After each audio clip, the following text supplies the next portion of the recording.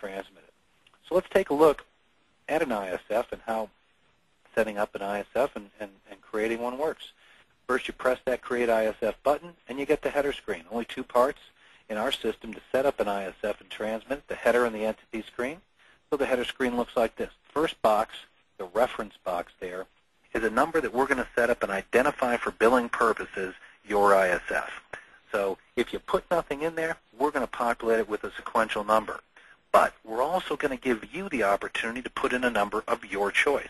And this has become very popular because customers like to use a PO, customer reference number, and an invoice number, or something that allows them to internally identify that ISF when they set it up and transmit it. So you've got the opportunity to do that there. Now, some importers, as we mentioned earlier, you can file ISFs for a number of different tax ID and importers. So that's what you see here. We've got two importers in the system. And once they're entered, once that information is entered in the back end, you now can just click one or two letters and you just get a quick Google drop-down. Which one are you looking for today, Greg? I'm looking for Importer Test Company. I click on that, and it fills in that information that's on the back end for me and auto-populates the screen. Very nice time saver. Sets up the importer consignee and the bond associated with that ISF. Now, you want to copy that ISF once it's complete and a status message?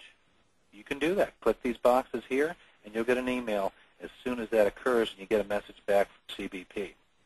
You're busy, transmit it, move on to other things, boom, that'll send it right to you. Now, you may have other parties you want to email as well, either a copy or a status. You can do that here by just filling in their name.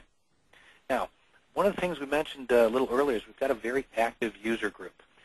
Once a month, everyone gets on the line, and we exchange ideas, successes, best practices for how people are engaging with TRG Direct. Very helpful, and if you become a customer, we certainly want you to be part of that group because I think you'll learn a lot, as well as getting some information from us updated on what's going on at CBP and the trade.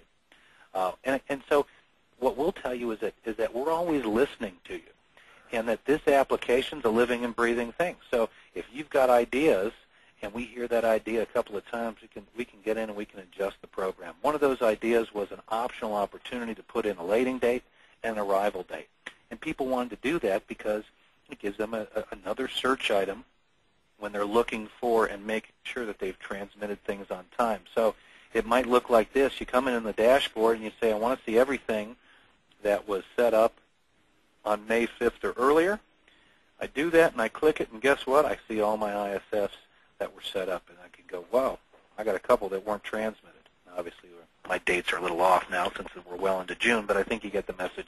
Just another opportunity to put that information in.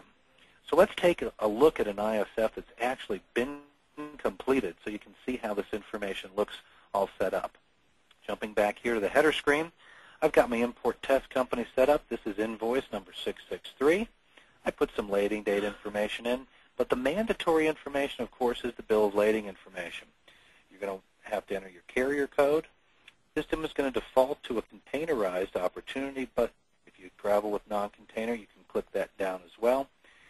And Customs wants to know what the lowest bill number you're traveling under is. So if it's a straight bill, great, looks like that.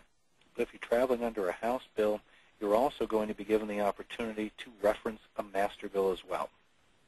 So carrier code, what's the bill number, SCAC number and bill, and actual bill number, bill number type, and then the SCAC and actual bill number, and you're done. Save changes. Now I'm on to the entity screen. So you can see with those drop-downs and that information in the back end, boom, that's about a 10 or 15 second entry process there. Now let's look at the entity screen. And this is the 6 additional pieces of information that Customs requires: selling party, buying party, ship to, stuffing location, consolidator, and the manufacturer. Now, with all this information, we want to make it as easy for you as possible to enter this. So when you enter it one time, the system is going to remember it because you've got the full name and the full address down there. Next time you come in, it'd be nice to have either a Google drop-down or have the system remember it. So if I come in and I want to change this to the James family, type in JAM, and it auto-populates the screen for me. It remembers from the last time I entered it, and now, boom, 3 letters, and it fills it out. Now you might say, well, Greg, my ship-to party is the same as my buying party. That makes sense. What's a quick way to do that? Well, here's a copy from feature that we have in here as well. So I'm going to copy from, and let's assume that my ship-to party was blank at this point. I'm going to copy from my buying party, just 1-2 clicks. There I go. Auto-populates the screen for me. So I think you get the message. Either typing it in, getting a quick drop-down, a couple of letters will fill that in for you, or you can use the copy from function, and you're going to be able to fill these entities in very quickly, very efficiently. And that also adds to the accuracy of the information, because when you enter it once accurately, now the next time you're just using a drop-down or a copy from, so you're not going to get a typo. It's going to be the same every time. That's very nice from a risk management standpoint as well. Now under the manufacturer screen, in addition to that name and address, you've got to put in the tariff code, the HTS number, and the country of origin. So there's a couple of different ways to do that. First one is just a quick drop-down. I'm looking for Cameroon. What's that? Well, there it is, Cameroon. I click on it, and it fills in CM for me. Now, if you're entering your tariff codes manually, that's not a problem either. You enter it one time, and the system's going to remember. So the next time you come in, you just type in 1 or 2 numbers. It'll go down and say, well, you're looking for this particular tariff code? Yes, I am. Click on it. It fills in the whole number for me. Very nice feature. Now, here's an even nicer feature. If you have your parts list set up so that you've got a part number, an associative tariff code, and country of origin, you're going to be able to upload that directly to TRG Direct. And once you do that, now all you have to do is go to the parts list, type in 1 or 2 numbers, click on the drop-down. Is that what you're looking for, part number? Yes, it is. Watch my tariff code, country of origin. Auto fills in for me. Now we can really go fast. Bring in atomic reactors. They won't be set up for exam. Click, fills it in for me.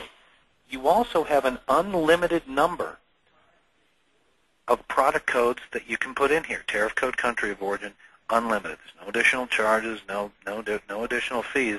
If you've got 100, that's no problem. What we want to do is provide you with the fastest way to get this done. So you, again, you can just keep zipping down here, 2 or 3 numbers, and it auto-fills in. So I think you get the message there. Now, some of you are probably looking off to the right, and you see some shaded-in options for entry. And what we've done here, getting back to that opportunity to bring this information back to your customs entry, you can fill this in if you'd like. It's optional, but if you do, now when you go to make that customs entry, you can drag that invoice information over, and it auto-populates into your customs entry. Very popular, very nice feature. You can do it in aggregate or as much information as you'd like to put in there. What we're trying to do is make that easy so you don't have to type it again and do that. So that's why you see